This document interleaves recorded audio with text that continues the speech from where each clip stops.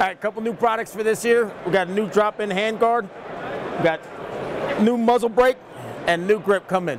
Andy, why don't you come and tell us a little bit about these? Sure thing. Okay, we'll start at the handguard and we'll work our way up to the muzzle device. So, for a true drop-in here for your 7-inch rail, it's polymer, very, very tight fitting. With the bottom installed first, the top just slides in just like any other standard drop-in. We have a nice little quick QD attachment also that's brand new for this year. On the opposite side, we have a built-in QD that's always standard on all of these guys. Coming up to the muzzle end here, this is our new flash hider for this year. It's a 3-prong.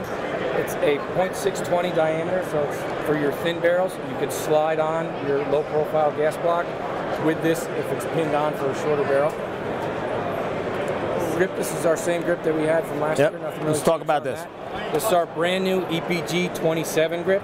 It's got a little bit more of a body flare that comes out to the inside, little finger recess, and some texture on the front here as well as stippling on the sides. It gives you a good meaty handle for that one-handed manipulation if you want to use like that, but very ergonomic, very sturdy, very rugged, very heavy duty. I don't know if you mentioned, but we have m-lok on all 4 sides of the handguard too. I don't think that was brought up. Yes. Thanks, brother. Appreciate that. And those new products from Mission First Tactical.